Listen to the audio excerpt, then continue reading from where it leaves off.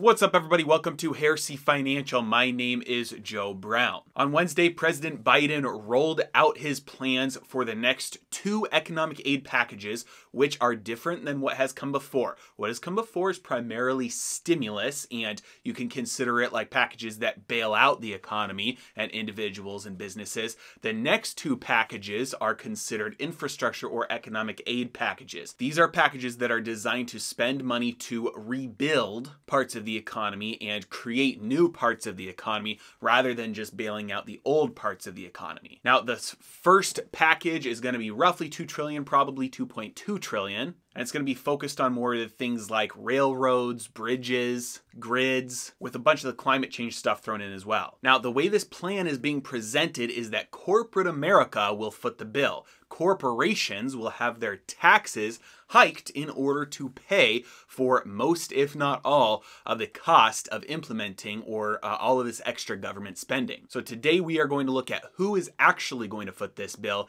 even if corporate tax rates do get hiked. Ready? Let's dive in.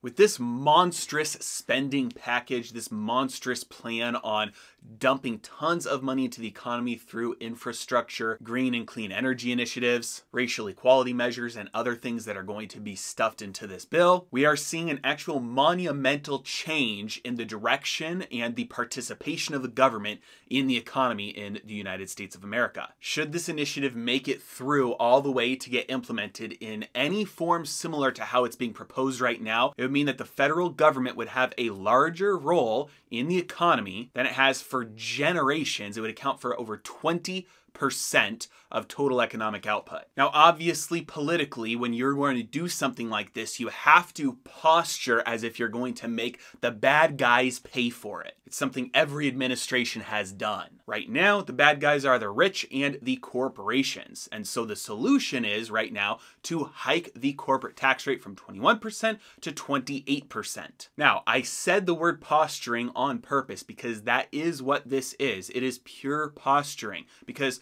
the way that the government is engaging in fiscal policy right now, backed up by the Federal Reserve's monetary policy, we are in the realm of modern monetary theory. It is not a requirement to extract capital out of specific areas of the economy for the government to be able to inject capital into other areas of the economy. That's what I mean by that is taxes in order to spend. It's not necessary.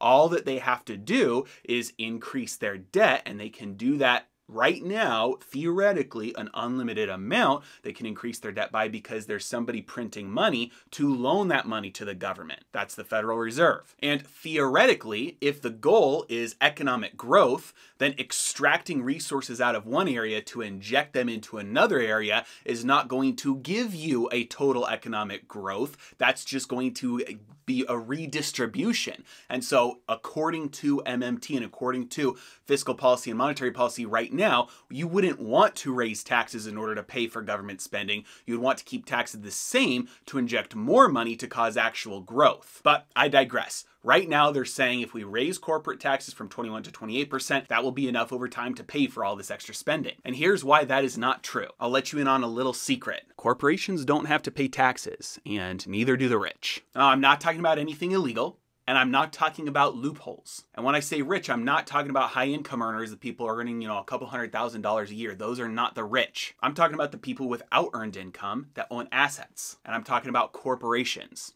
See, when you go to work, you make, let's say, $100,000 gross. Your annual salary is $100,000. Do you ever actually see an inflow of $100,000 come into your checking account throughout the course of the year? Absolutely not. Taxes are withheld from your paycheck for your earned income, for the taxes on your earned income. And then there's additional taxes beyond just your earned income taxes. There's Social Security, there's Medicare, and there's state taxes that are going to come out of your paycheck as well, depending on where you live. And those all come out of the total salary that you're going to make. So let's say you're gonna have your gross salary of $100,000. Your take-home pay, let's say 50,000. After you get that $50,000, then you can go spend that $50,000 on whatever you want. So you pay taxes on the total amount that you make, and you get to spend what's left over. And that's precisely why the rich don't have earned income. It's the highest cost income there is. You lose most of it to taxes. Corporations, on the other hand, when they earn $100,000 in a year, they get to spend any amount of that $100,000 that they want. So if they make $100,000 in a year, they spend, let's say, 80,000 of it, 90,000 of it. They've got 10 or 20,000 left over. That is what they're taxed on. They're not taxed on all of the revenue that they made. They're only taxed on what's left over after they've spent what they need to spend. So what do you think will happen if corporate taxes go up from 21% to 28%? The businesses are just going to spend more money. It's not going to increase tax revenue. This is why people always say that tax revenue and tax rates are not correlated. If you raise tax rates enough, you're actually going to lose tax revenue, because at a certain point, it makes a lot more sense to just spend all that money so you don't have to lose it to taxes. And that's why sometimes tax cuts can lead to an increase in tax revenue, because now it's more acceptable to take profits. You don't have to spend it all because you're not losing so much of it to taxes. And so since everybody is doing that overall, even though the percentage is lower on each dollar that's being taxed, the total dollars available for being taxed are a lot higher. Do you think they're taking this into account when they're saying, hey, a tax increase of corporate taxes is going to pay for this spending plan? Absolutely not. It's all things being equal. They're looking backwards and saying, hey, the economy has this much money in profits, and we earned this much, in taxes on it as a government. And so if we would have earned, this much, we would have earned that much more money if we would have charged, 28% instead of 21%. So they're looking forward and they're saying, hey, if the economy grows at this rate and we are, projecting forward the growth in profits, then a 28% tax rate instead of 21% will probably be enough to give us an extra boost in income. But nothing is ever all else being equal. When a government changes its tax policy, it changes incentives, it changes behaviors. That means that even when you hike corporate taxes, you're probably not going to have a sizable increase in tax income, tax revenue for the government, because corporations will just start spending more.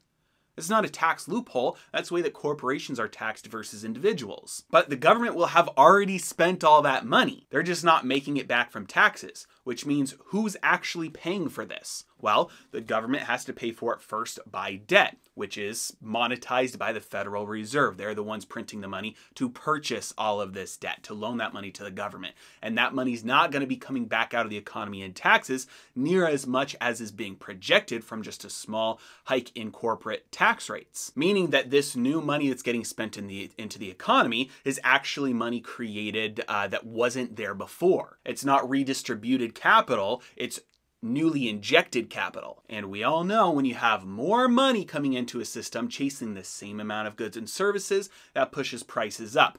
Who benefits when prices go up?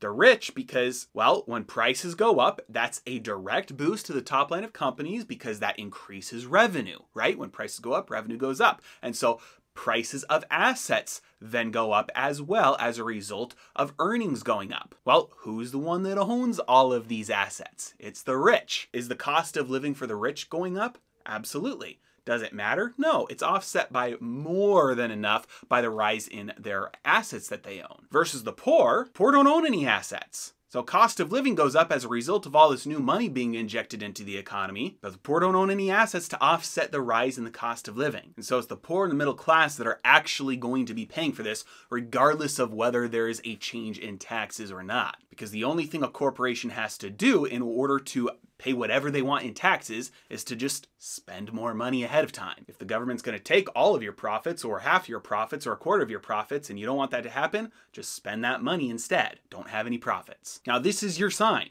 If you're a contractor, if you're self-employed, or even if you are a straight up wage earner regular employee, this is your sign to start a business. This is your sign to start a side gig. This is your sign to buy assets as well. Now I have a big favor to ask you. Many of you have answered this question already, but on the community page of my channel, I recently posted a poll there.